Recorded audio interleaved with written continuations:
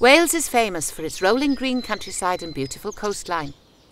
Mountains, forests, fields, rivers. Our land and seas provide us with the resources we rely on to live, work and play. They give us our sense of place and underline our identity. Being part of this great outdoors enhances our lives and supports a thriving tourism economy. Our natural resources are working away 24/7.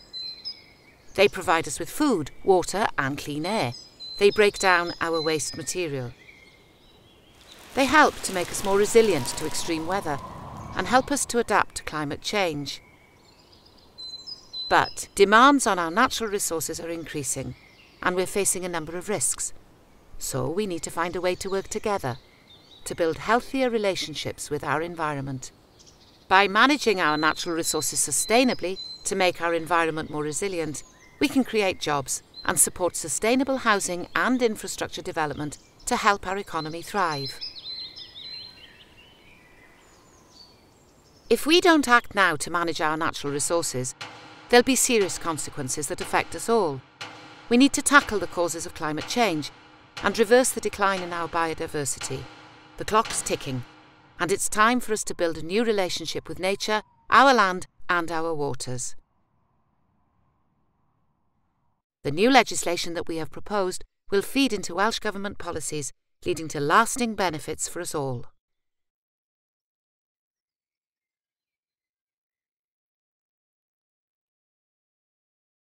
We want to make sure that our uplands are managed in a way that supports their natural function, so that we can make the most of what they do for us.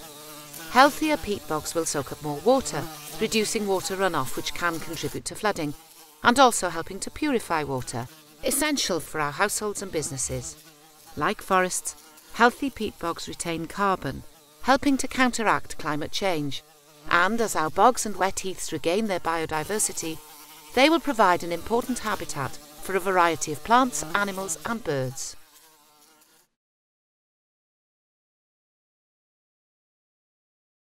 We are planting and managing more diverse forests, where the impact of any tree disease will be less severe.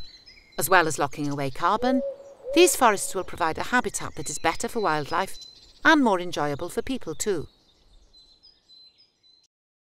By replanting hedgerows and woodlands, we can reduce the flow of rainwater, soil and pollutants entering our rivers and streams.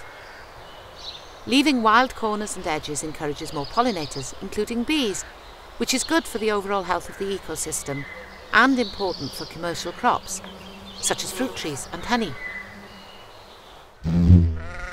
Less pollutants in the water system mean that our seas and beaches are cleaner. As the effects of our better management of our upland and wider river basin habitats start to trickle through, there should be fewer river floods affecting our urban areas. And by planning and creating more green spaces, woodlands and areas for growing local food, we'll open up a world of new opportunities for people to enjoy walking, cycling and recreation close to where they live and work. More greenery means that noise and pollutants should be better absorbed, and air will be cleaner too. When our urban areas are more attractive places to live and work, they'll begin to attract more investment.